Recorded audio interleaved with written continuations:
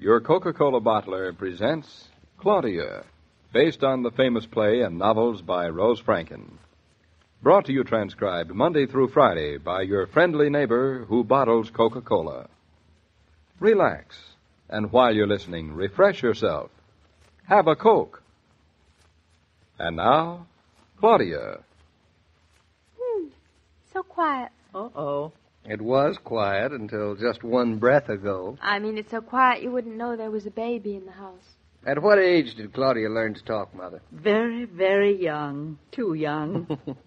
You suppose our son is going to take after? I hope not. Obviously not. There hasn't been a peep out of him all evening. Wait a few weeks until he discovers his lungs. Only a few weeks more of this blissful peace. There you go already, trying to stifle our son's natural instinct. His instincts won't bother me, but his voice will. I suppose you'll be the kind of father who will say, let him cry, it'll do him good. That's exactly the kind of father I'll be. We'll see. Pass me that second section of the paper, would you, Claudia?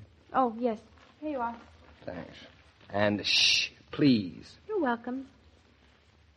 Well, I think he's a remarkable child. He's only been home 24 hours and he's already adjusted. Remarkable. Are you adjusted too, darling? Of course. Didn't you know I was remarkable, too? You've told us often enough. Now, seriously, David, when we're sitting here in the living room, could you possibly guess that your son was here, too? Nope, he's in the bedroom. Don't split rooms. You know what I mean? You bet I know. Every time I go to the bathroom, I nearly get my head sliced off by little strings tied across with sweet little things hanging from Now, them. don't blame us for being 6 feet tall. If you don't like it here, you can go back to your farm. But Goodbye, where I David. go, my son goes, And don't too. forget, where your son goes, those little strings and those sweet little things go along, too. Is there no escape? No escape. No. Now, be quiet a second. What's the matter? Shh. Wished. What is it? Did you hear something? Only the quiet. Thought I heard a cry. Guess I didn't. You're a fine one, jumping at every little sound. A minute ago you said you had the who gives a hoot attitude. Just because I thought I heard a cry doesn't mean that. Besides, can a man be interested in his son's health without rebukes? Yes, he can. Are you satisfied that nothing's wrong? I'm satisfied that it's time you went to bed. I am not in the hospital anymore, and I don't have to spend the rest of my life in bed. Do as you're told. Hey, now wait a minute. I'll have you know you are talking to a grown-up mother, not to a 2-week-old infant. It's not the age that counts. And it's not beauty either. Such a charming conversation. I think I'd rather be asleep any night. Good night. Good night. Good night. Oh, but it's practically still daylight out. In Alaska, maybe. It's 10:30, and I have strict orders from your nurse who had strict orders from your doctor who left strict orders for you to be in bed early. All right. I'm going to bed. First, First what? I want to be sure that the formula is ready for the 2 o'clock feeding. It's ready. How do you know? Because I got it ready. When did you get it ready? I didn't see you get it ready. I made enough formula this morning to last until tomorrow morning. You did? Well, that was bright of you. I'll make it tomorrow. You will not. Why shouldn't I? How could you make formula? You can't even add 2 and 2. Very funny. You coming, David? Where to? To bed, of course. But it's early. In Alaska. It's late here. Remember? That will teach you, David. Hit by a boomerang. Then come on. Before you shut the bedroom door, Claudia, give me the alarm clock. What do you want it for? Oh, can't anyone do anything around here without being asked a million questions? No. What do you want the alarm clock for? So I can set it. What do you want to set it for? So I can wake up. What do you want to wake up for? David, take her away. That's a fine answer to a simple question. What do you want to wake up for? My grandson's 2 o'clock feeding. Now, are you satisfied? No, I should say I'm not. You're to sleep right through. Through to what? Through the night, of course. I shall give the baby his 2 o'clock feeding. Is that understood? David, do something about her. Now, Claudia's right, Mother. You've done enough. You've been on your feet all day. Well, I'm going to sleep until 2 o'clock. It'll only take 5 minutes. I haven't done a thing all day long. I shall give the baby the 2 o'clock feeding. Claudia, don't be difficult. I'm not. I'm being motherly. You going to nip me in the bud? Listen, Bud, I want no nonsense from you. Or from you either, Grandma Bud. Neither of you shall give the baby his 2 o'clock feeding. You going to let him starve? And what is the matter with me? You? Me. Well, you have to get up in the morning. So I got up a little earlier. I am going to feed the baby. You're women. You need sleep. David, you can't work all day on top of a 2 o'clock feeding. Who says? I says. Who is you? I. The baby's going to work all day on top of it. Well, you can't compare yourself to him. He only weighs 8.5 pounds. All the more reason. David, you don't know how. What's so complicated about it? All I do is put the bottle in his mouth. Well, you have to burp him. Doesn't he do anything for himself? Nothing. Nothing. I want no more arguments. I'm the oldest man in the house, and I give the orders. Isn't he wonderful, Mama? Very impressive. You two women are going to sleep, and I'm going to have a small 2 o'clock conference with my son. We boys have many things to talk over. All right, but I shall take the 6 o'clock feeding. Well, there's one thing you can say for this. There are enough feedings to go round. I did the 2 o'clock. I'll do the next. You did the 10 It's o'clock. all yours. I mean the 10 o'clock. I'm sorry. All right, now to bed with you, to sleep while we may. Sweet dreams, Mama. I shall have them. David, remember, you've got to warm the bottle in boiling water. And you can tell it's the right temperature by putting a little milk on the back of your hand. And when you don't feel it, that's when it's right. The nipples are in the little covered jar on the windowsill. I boil them. And you take the top of the bottle off and put the nipple on instead. Stop making it sound so complicated. You look so confused. I am a college graduate. I am an architect. I drank out of bottles for years myself. I remember it well. Oh, you do? Oh, yes. Now, good night, Mother. Be quiet as you go into the bedroom. You don't want to wake him up. Good night. Good night. Pampering him. What kind of a man's he going to grow up to be? Oh, wonderful man, darling.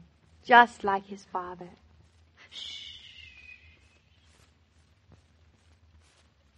Look at it. Sound asleep.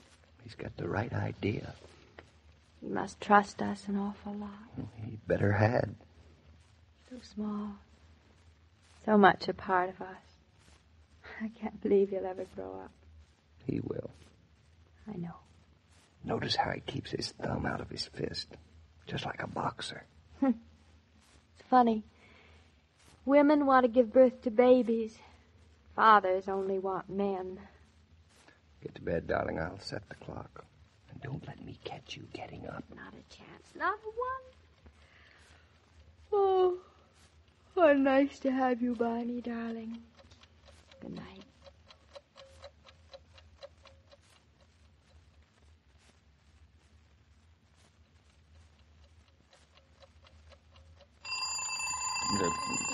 Is it 2 o'clock already?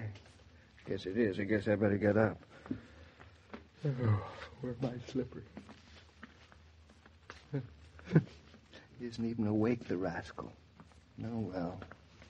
If I can just get this done without waking anybody up. Out! Blast this furniture. Relax, David. Relax. It's all right. I'm awake. What are you doing awake? I thought this was my job. Nobody is robbing you of it. You can feed him every middle of the night if you like. You'll find the bottle all warmed up in the water, David. All you'll have to do is give it to him. Mrs. Brown, did you wake up to do that? I didn't wake up on purpose. I just woke up. I am insulted. Don't be. Here, I'll turn the light on. Ooh, this light is bright. You're trying to put on such a production. I know you haven't slept all night. You're too smart for me. You're just busting with grand maternal instinct, aren't you? Just busting. I couldn't have slept through this even if I tried. You're sure this is the right temperature? Yes, I'm sure. Not too warm. Not too cool either. Papa, is Claudia asleep? She most certainly is. She forgot it's the middle of the night. Besides, my wife trusts me. She has more sense than I have. What do you think? Should I bring him in here, or should I just give it to him in his carriage? Just give it to him. If you don't mind, I'll come in and watch. Oh, we'll be glad to have you. Come right along. Shh, Mother. If Claudia wakes up, we're sunk. Hello. We're sunk.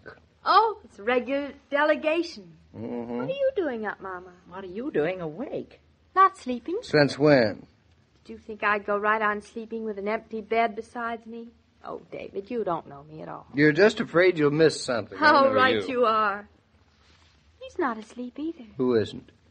Who is the only other he around here? That small thing in the carriage? He's not a he yet. He isn't anything yet, except a troublemaker. Don't you talk like that in front of him. Don't you know that children are supposed to understand everything? What books have you been reading? None, but every mother knows that. Here you are, fellow. Here's your bottle. He can't take it with his hands, David. You've got to give it to him. Spoon feeding? Without a spoon. What was that? Nothing. He's just glad to see you. All right. You don't have to flatter me now. Just keep quiet. Don't gurgle. Just take your bottle like a grown-up boy and help yourself. What a lovely little scene. Go on, take it. Doesn't he want it? He's supposed to be hungry. It's 2:00. Maybe he can't tell the time yet.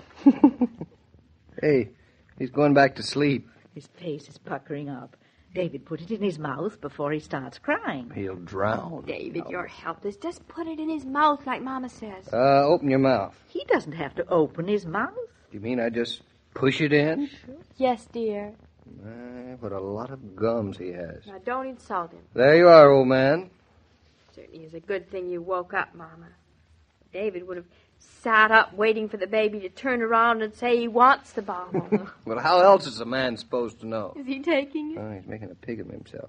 It's all running down the side of his face. Look at He's that. sweet. He hasn't learned to swallow either. Adores his son. Isn't it nice, Mama? He betrays himself with every insult. Now be quiet. You'll distract him. Now, more than ever, I'm glad we had a baby. Why at this hour? Whole rest of the city asleep. 4 of us get together. And all because of one smart little baby. I like this. It's so cozy. There is a new point of view. It's barbaric. Gosh, that milk sounds good. He's taking it pretty fast, too. Good boy. He's making me thirsty. How old are you? Old enough to be thirsty. I'm starving. Goodbye, you two. Claudia, where are you going? I'm going to eat. Any objections? Come to think of it, I could stand a little cold chicken myself. Cold chicken? Hey, wait for me. You are feeding your son, darling, remember? Coming, Mama? Hey, no fair. Save a wing for me. You know you've really got to hand it to children. And what? Babies know best. But it's never too late to learn. Isn't a 2:00 feeding a wonderful idea? Dum dum dum dum dum dum dum. Many far-sighted communities provide youth centers where teenagers can congregate for wholesome fun. That fun frequently centers around the Coke cooler. Young people like to have Coca-Cola at home, too. They like it themselves after homework or household chores. And they're particularly pleased when they can offer hospitality to their friends. Buy Coke by the case, and there'll always be plenty on hand for the whole family's ready hospitality. Mr. King, if you're hungry, we'll give you a bite to eat and a Coca-Cola. Claudia is right. There's a lot you can learn from babies. 2:00 feedings are very nice. I've always thought so, though many's the time I slept right through them. I wonder how long this enthusiasm of Claudia and David's will last. Well, With Claudia and David, you never can tell. that's what I like so much about those two. Of course, they still don't fully realize what having a baby in the house means, but on Monday they'll get a better idea. Why, what's happening Monday, Mrs. Brown? A good deal. 3 adults and a baby in a small apartment can get pretty congested around breakfast time. Will I see you then, Mr. King? You certainly will, Mrs. Brown. So long. So long, Mr. King. Every day, Monday through Friday, Claudia comes to you transcribed with the best wishes of your friendly neighbor who bottles Coca-Cola. So listen again Monday at the same time.